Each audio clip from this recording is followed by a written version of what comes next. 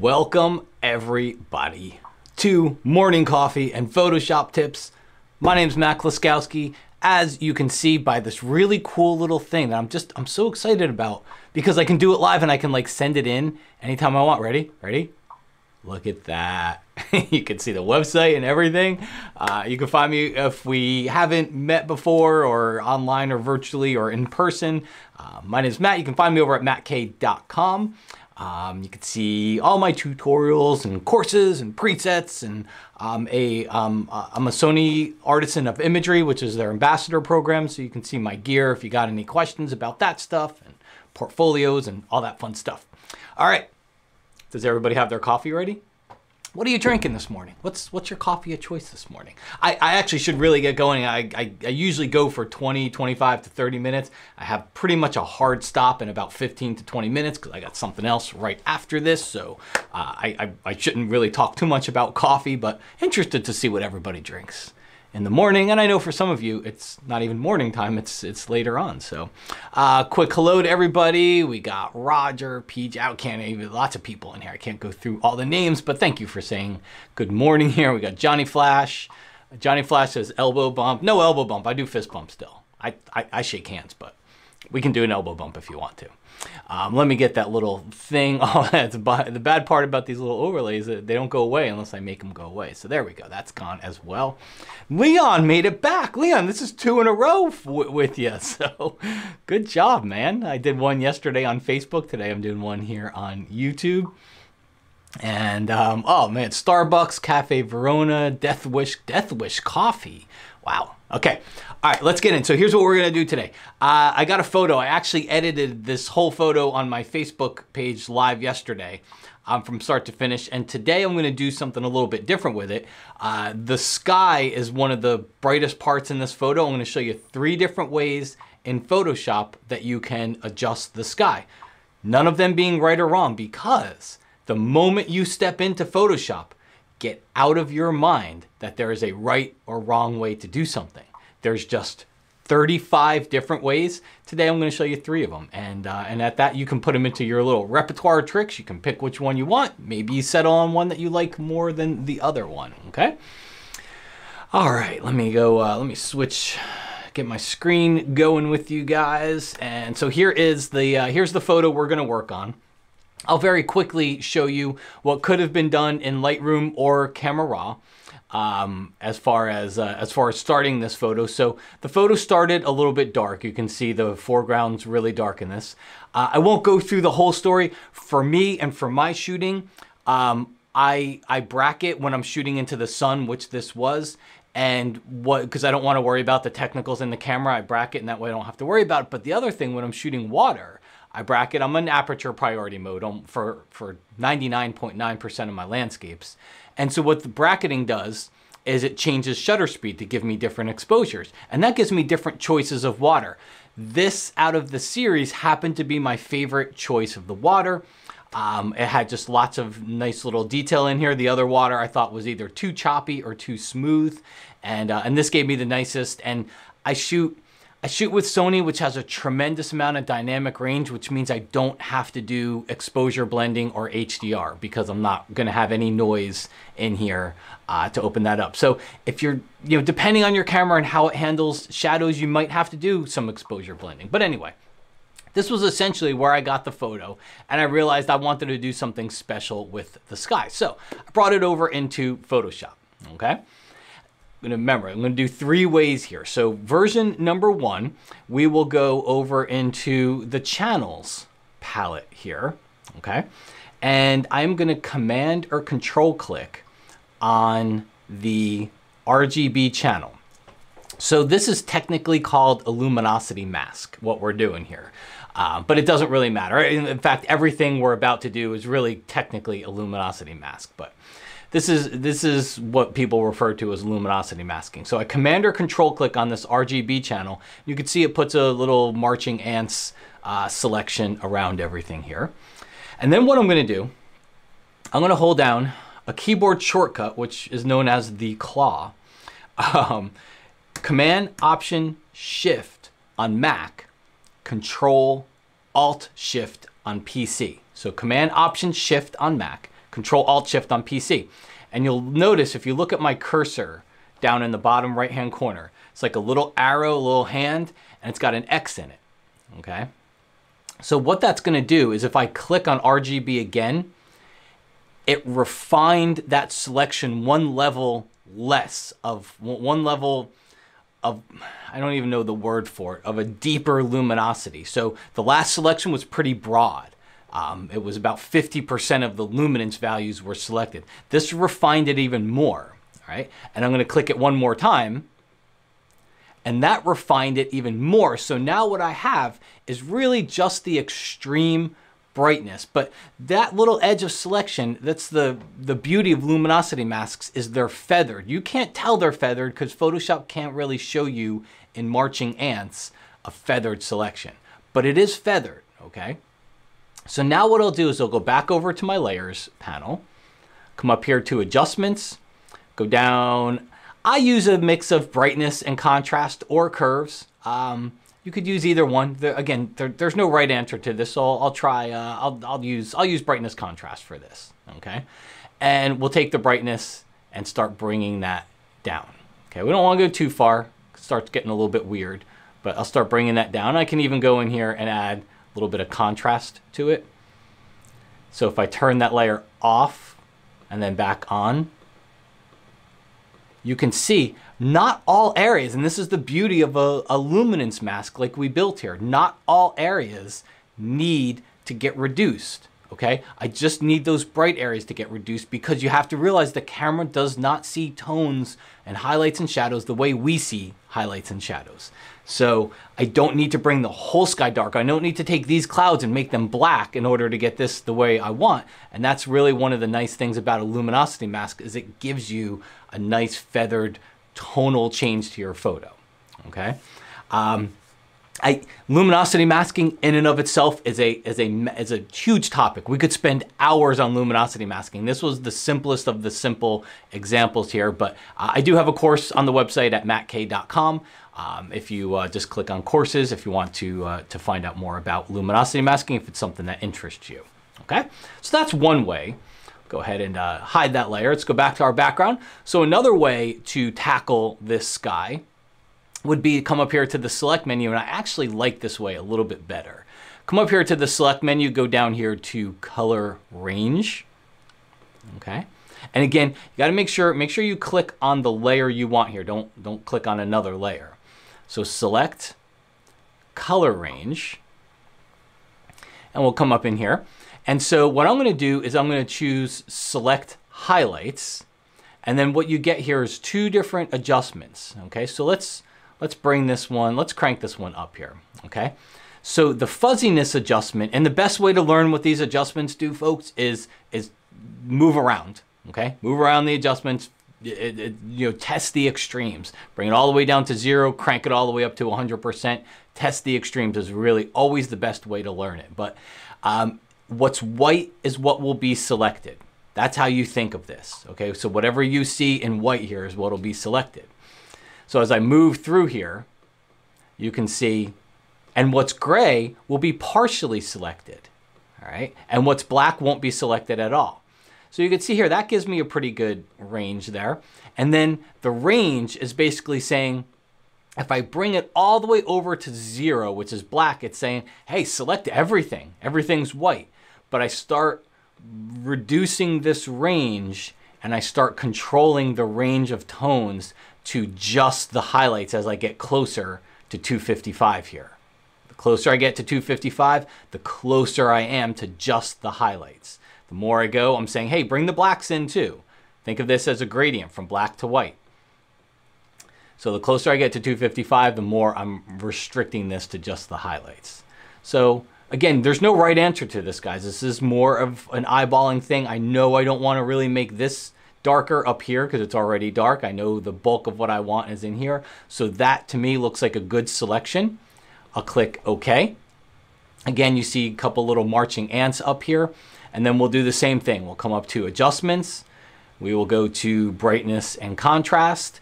And we'll start to bring that brightness down. like so. And then again, we can even add some contrast to it.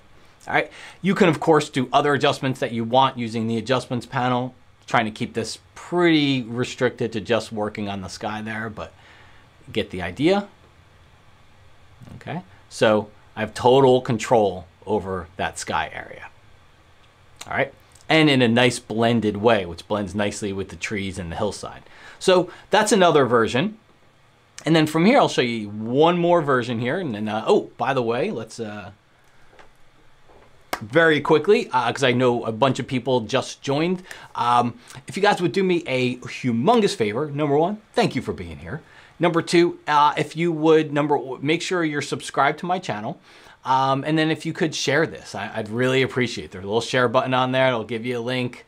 If you're on Facebook, you can post it to Facebook too, if you're in a photography group or something like that. So it just helps me get the word out, and I'd really appreciate your help in doing that. So I can only reach so many people when I do a live session online. You guys can help it grow, okay? All right, let's jump back in here. So the last way is not quite as refined, but it actually can work really well. I don't necessarily think it's a bad way to do things, and I think you should try all three, is come up here to select and go down to sky. Okay, so in October of 2020, Adobe released sky replacement, and in releasing sky replacement, they actually put their sky selection technology in the select menu.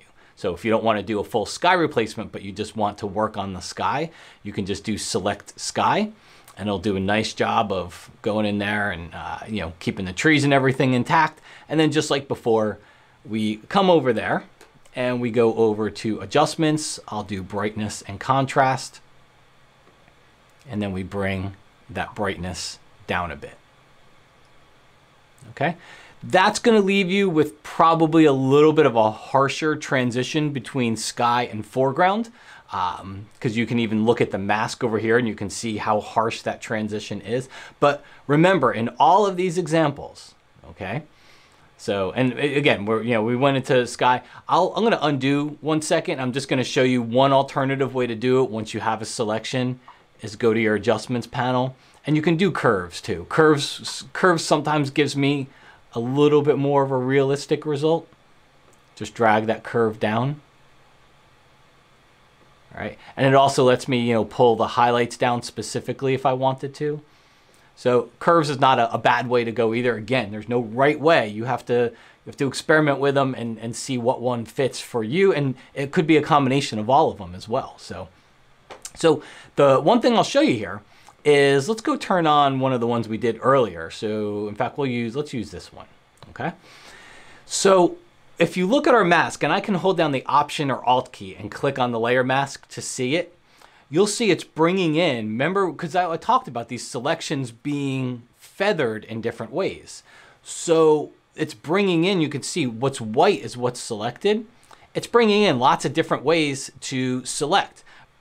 So, but what's white in here is what's selected.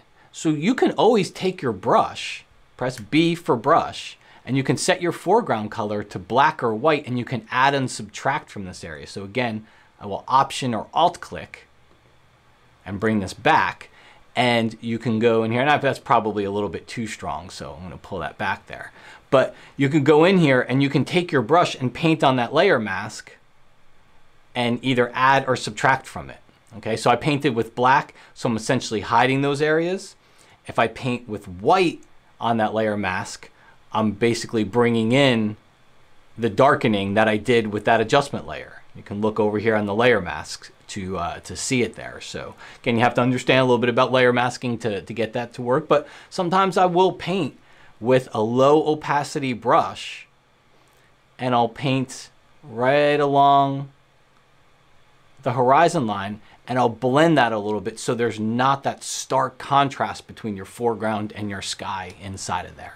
Okay, so I'll take a couple minutes for questions here, and as I mentioned earlier, I have something right after this at 10:30, so I'm gonna have to cut this one a little bit short this week. But if you got any questions, I'll take a quick look through your comments inside of there. But again, 3 different ways to work on brighter parts of your photo. It doesn't have to be a sky. It could be anything that's bright. And then to quickly review, version number 1, we did basically a luminosity mask using the RGB channel. Version number 2, we went to select down here to color range. And then version number 3, we went down here to select sky. So again, a couple of different ways to get to that same point inside of there, and give them both, or give all 3 of them a try and see what you come up with. All right, so let me take a quick look through our comments here, see if we got any questions. Roy says, for fun, what would you like to see in the next upgrade of Lightroom? Roy, that's a really good question. What would I like to see in the next upgrade of Lightroom? I would like to see, you know what? I'd like to see something close to, I'd like to see some type of object selection technology. So I know a lot of people say layers and things like that. I don't think that's ever going to happen. I could be wrong, but I don't think you're ever going to see layers in Lightroom. And frankly, I don't want to, because as soon as you add layers, you then have to add 25 new features to make layers work. And now Lightroom becomes this very manageable program, and it grows to this behemoth that Photoshop is. So I would like Lightroom. I think at its core, Lightroom is a fairly simple, not deep program, and I'd like it to stay that way. I would like to see some object selection technology where it detected skies, where it could detect foregrounds and blur. Photoshop's got it. Photoshop's got, if you go under the select menu, you can select by focal. What's it called? Let me see here real quick. I forget exactly. Select focus area. So to select by focus area, and I know Lightroom's already got some things like that in the back, and I'd like to see some of that brought forward a little bit. So I'd like to see adjustment, when we can do a brush or a gradient on something, I'd like, rather than just range masking, I'd like to see a little bit more targeted masking in there. So I think that would be cool. And then I'm not a big fan. Capture One's a great program. Capture One's a very, very good raw editor. It's the only raw editor I will put on par with Lightroom. So I think Capture One's a great, I think Capture One is made for pros. Capture One is made for people that are doing magazine covers and things like that. It's a very, it's a very difficult interface to understand, but if you get it, it's a good program. So the one thing that I really like from Capture One is the way that they handle adjustment layers. Lightroom handles adjustment selection, like when you do a gradient or a brush, Lightroom handles it with these little dots on the screen, and it can get confusing sometimes to see which one you're going to be working with. I would like to see more of a stacked thing, kind of, and On One does it that way, like similar to Capture One as well. When you add an adjustment, it adds a little stacking thing, and it's not a layer, it's just an easier way to select your local adjustments. So I'd like to see that improved a little bit as well. Dick says Lightroom needs to be rewritten for better performance. That's what Lightroom Cloud is, Dick. You're not going to get Lightroom Classic rewritten for better performance. Lightroom Classic is what it is, and Adobe has shown their commitment to keep updating it, in my opinion. They've added some wonderful features and performance over the last 5 years since it went subscription, but that's my alarm too that I got to get off of here. But you're not going to see it get rewritten. It is what it is, and they created the other version of Lightroom because that was basically the rewrite. Are we there yet? Are people ready to switch it? No, but I think in a few years you're going to want to. And it's faster, it's easier, it's a better interface. You're automatically backed up in the cloud, so I think you'll want to do that one. Let's see here. Johnny says, "Let's stay on topic, kids." That's my choice, Johnny. Let's see here. Ron's got a question. Ron, that's you can probably Google that question, so I'm not going to take it here. Another Ron says, how about select and mask to feather the mask and refine it? Absolutely. You can, when I did my selections of the mask, you can refine that mask any way that you want or know how. Again, there's no right answer. There's 1,000 different ways to adjust a mask in Lightroom. None of them are right. They're all just a different way to do something. So yeah, absolutely. If you want to use the select and feather. PJ says TIFF versus PNG file format. TIFF is made for images. PNG is made for web. So transparent web graphics, I should say, not necessarily photos. So you would never save a photo in a PNG format. You would save a logo, graphic designs, those types of things, text elements that you would put on the web. TIFF is made for more of an image, photography type of a format. So, but man, Roy, that's such a good question. Thank you, Roy, for giving that one. All right, guys, I'm gonna have to bail out. I'm sorry, I'm not gonna be able to answer all the questions. If you want to, this live session will be converted over to a video on my YouTube page, so you can stop by there and I can jump in and try to type in a couple of quick answers after that one. So, thank you so much, guys. I hope you enjoyed our little morning coffee and Photoshop tips. I hope you guys all have a great rest of your day. Swing by mattkay.com, click on events, and you can always see what live events and things that I have planned. So I've been doing these every Tuesday-ish pretty much. So feel free to swing by the website. I believe I will be able to do it again next Tuesday morning. So hopefully I'll see you then. Take care, guys.